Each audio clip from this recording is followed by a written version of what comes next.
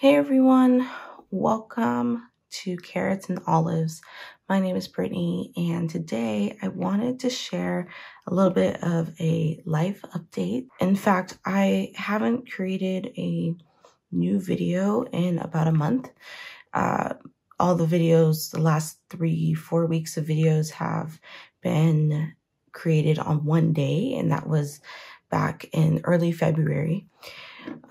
But now we are in a new place. If you've been watching my channel, you may have realized me talking about how we were going to move, and we finally did it, and now we are in our new location. So I thought I would just share my journey there. To start off, I wanted to go over my actual travel journal that I used while we were traveling. This was kind of a really big event for all of us in my family, and I've actually never done this long of a trip for traveling. So I was really excited to be able to use a traveler's notebook for this, and I took a lot of things with me, like I was explaining in those last videos. I took all my fountain pens with me, and I have yet to take them out of their fountain pen boxes or protective cases and put them in their desk storage and everything like that. I did not get a chance to finish my February final thoughts, or was it, I did do my February final thoughts, I just didn't do my March final thoughts. So a couple things I noticed. I traveled with those same pens that I inked up at the beginning of the month, and I was really shocked at how much of my pens actually did not make it through the whole month. It was maybe a month and a week or so, or two. The ones that did surprise me that actually were writing majority of the time, or if I hadn't picked up a fountain pen in a few days, they would still just write pretty flawlessly, were my Twisbys, my Leonardos, and this Leonardo was from a couple months ago, January, and my Esterbrook. And I have another Esterbrook here that was also inked up and still writes pretty well. Everything else, my Platinums and some of the other pens I had inked up, which I can't think of off the top of my head, weren't writing well. And I don't know what it is, but these were pretty much the ones here that wrote in frame, that stayed inked up. The ink didn't dry out, and I could rely on them. Everything else it just wasn't cutting it. So my Platinums, my Sailors, and I think I had some other, what was it? Oh, I can't remember, but I had some other pens that were inked up. Since then I've been trying to clean them out. Even those, I have yet to clean these out. I need to clean them out. I used this Esterbrook cup. I used my rickshaw case and the koozie to travel with me, and a couple of other little small single cases for pens to fit in the koozie. I used all of those while I was on my trip, and they were in the car with me as we were traveling. I wanted a traveler's notebook because I thought it would be easier to carry with me and wouldn't take up much space in my bag. I used a lot of my Superior Labor bags to pack up my items into a bigger bag, and that was sitting in the trunk of of our vehicle. And then my superior labor tote is the one that I would take around with me from one hotel to the next, along with my Minoi purse. So this was the main purse I took with me, and I'm glad I took this one because it wasn't too big to carry around. I was still able to carry it even walking through some of the cities we were in, and it wasn't too heavy for me, being that I am pregnant, and so I needed something kind of lightweight. The biggest, heaviest bag was my superior labor tote bag, which had like my journals and my pens in it. But anyway, I think I did a pretty decent job with the type of things I brought with me. I kind of wish I would have packed a little bit lighter, which I will think about the next time if we are doing a big travel and a big move. So I wanted to get into this traveler's notebook. So this did come with me. This came with me. I did not even get into use my traveler's notebook monthly or the weekly. These were both inside of here, but it was really bulky. So what I decided to do was actually take out my traveler's notebook insert while I was journaling. And most of the journaling I did was actually in the car while we were traveling or while we were driving, and then in the hotels in the evening to just kind of summarize. So I have just like this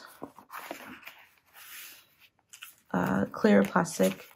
This is really old, and I found it again one day, and so I just added it. So I have really old like baby pictures from like almost 4 years ago.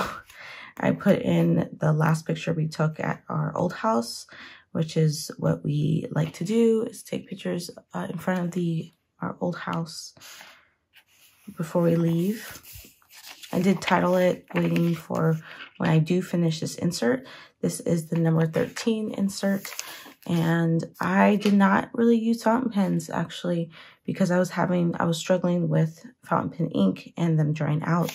I wanted to use a black or a really dark color, and all the dark colors were in the fountain pens that weren't working or had dried out. So I ended up using just a like permanent marker so that I could do some watercolor, which I eventually changed my mind and decided not to do. So this is the only page that really has color on it. So in brief, we started off in Nevada and headed east. We drove every day for almost 8 hours, well, 10 hours. We had to stop every few hours because I had to be able to get out of the vehicle to walk around to avoid possible blood clots since I am pregnant. And that was,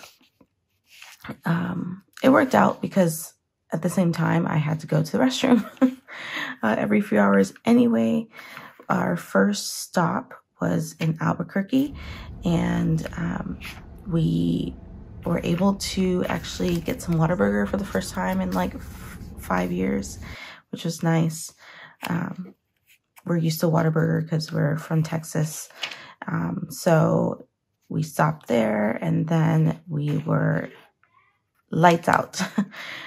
So then we had to get up early the next day to start our next travel day. And so we left our Albuquerque location, New Mexico, and headed towards Oklahoma. Made it to Oklahoma, and we stayed at the Wyndham Hotel, which was downtown. Really nice. It was across from one of their centers where they have their, I don't know, the Paycom Center, I guess, where they have their basketball games. And there was actually a basketball game that night when we arrived. We ate dinner there. And then my husband took the, what do you call it? One of those things you plug into the back of the TV so we can watch The Last of Us and try to catch up. We were only watched like 1.5 episodes before it was like really late, and then we were back up early again for travel day number 3, which was another 8 hours. And actually this was like, I think, our worst day out of all the travel days, or one of the worst days. We were both really tired because we were up really late watching the show, and we were just, you know, at each other's necks for just little things. There were toll roads that we were expecting, but weren't at the same time, because we had to stop every few exits because we were having issues with the carrier that we had on the top of our vehicle. And it was making so much noise as we were driving. It was very windy through most of the cities that we were going through. It was flat land for the most part, obviously going through New Mexico and then into Oklahoma.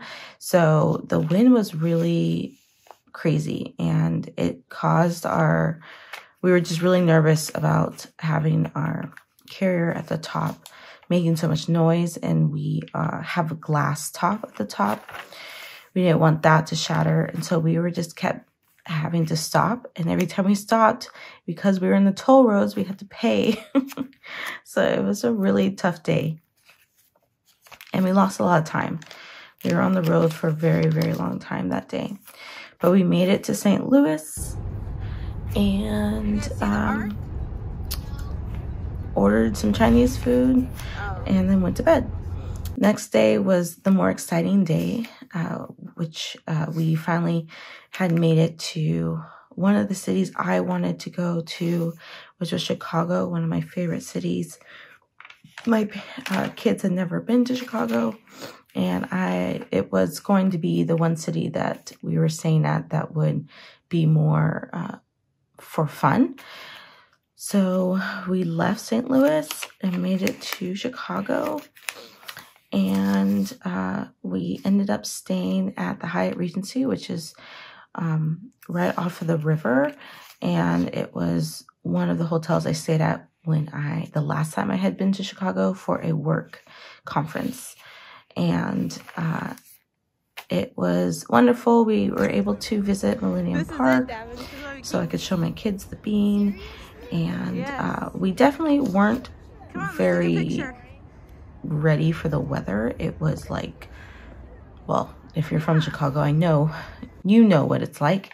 This was the week right before St. Patrick's weekend, before they changed the water or the river green. And so that week it was chilling. It was very cold, and all we had were our jackets. So we layered up and went out to the Millennium Park, which we could walk to since we were at the Hyatt Regency close to the river.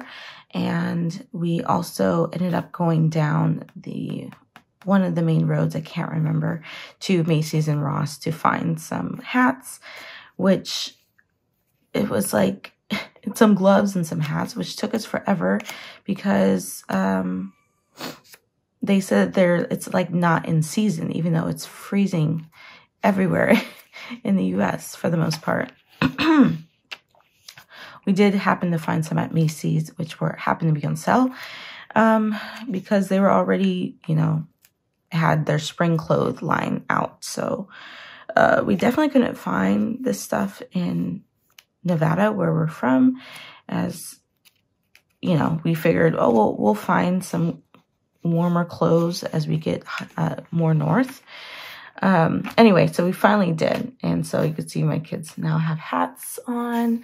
And we did go to Giordano's, which was suggested by some of the ladies at Macy's, and we wanted to get some deep dish pizza, and pizza was delicious. It took an hour to make, which they tell you at the very beginning if you were to get a deep dish.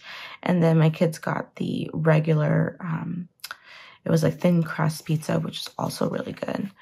And the sides were yummy. My youngest is not a huge pizza fan like the rest of us are, so he ate all the extra sides. And so this was the first city that we stayed 2 nights because I really wanted to just do something fun and show my kids the city. So that was the first night. The second day is where we did most of our activities. So we did go to a breakfast location around the corner called Wildberry, and that was actually really good. I had some crepes and I love them. That's one of my favorite French dessert or breakfast meal, and they were delicious, and they had really large servings. We also went to the Museum of Science and Industry, and it was huge. Oh my gosh, this building was gigantic.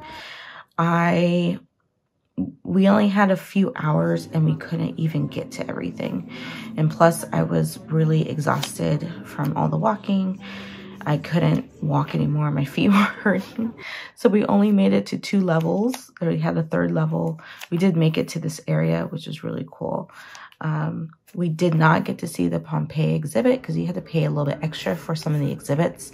But you could do so much more with just like the basic pay of visiting the museum, as it did have 3 stories. So this is the front of the museum. We took pictures in the front. I just haven't added them. And then after that, this is the first time my kids took a Uber. We Ubered to the museum, and then we Ubered to our next stop, which was to meet somewhere on North Chicago, I think it was, to take the Chicago Crime and Mob bus tour. So we did that and learned about all the crime bosses back in the day. And we even took some pictures as we were learning about Chicago. And then that evening, we decided to go to Nando's for the first time. We heard about Nando's on Atlanta and some of the other TV shows we watch, and we're like, oh, we need to go there. So it wasn't that far from the hotel. We walked there, and the food was delicious. Then we saw a Stan's Donuts. So we were on, was it Michigan Avenue? And we were able to, or North Beaubient, something like that, on Lake Street. So we were able to go to Stan's Donuts for some desserts. It was a little bit late, so they didn't have as many donuts as we were hoping, but they had a few of our favorites, which were like the sugar and the sugar donuts, pretty much. And then that was our night. And then the next morning we had breakfast at the Hyatt and decided, and that was the day we were leaving. So it was freezing, and it was 2 days before they were going to dye the river. So that was sad. I wish we could have stayed a little bit longer so we could see that, because we were right on the river and we would have been able to experience that in the parade that they have, as the doorman was telling me. But we ended up driving to Ohio and meet with our friends there that we haven't seen in about 5 years. And the kids, they have kids too, and their kids are roughly around our kids' age. And so they were excited to see each other, and we took pictures, and we were excited to visit them. We stayed at our hotel that night, and then early the next morning was going to be our last day of travel. And that was our last stretch to get from Ohio to New Jersey, which was our final destination. And it was the longest drive. It was, I want to say, it was one of the hardest drives, scariest drives, most uncomfortable drive, because it rained and it snowed. And majority of the other cities we visited, we were pretty much had good weather outside of just wind. And most of the bad weather came after we left that city, which I felt like we were lucky to have left at the day that we did. But eventually the weather caught up with us, and it was just a really uncomfortable driving on like narrow lanes with 18-wheelers in wet conditions and snowy conditions. But we finally made it to New Jersey, and we were able to get the keys to our new location. And yeah, and then I say tomorrow the work begins, which is starting to get the house ready for moving in.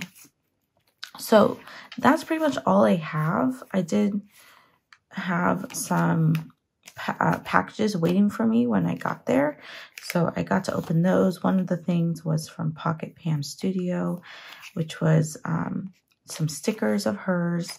She's out of Germany, and I love her artwork.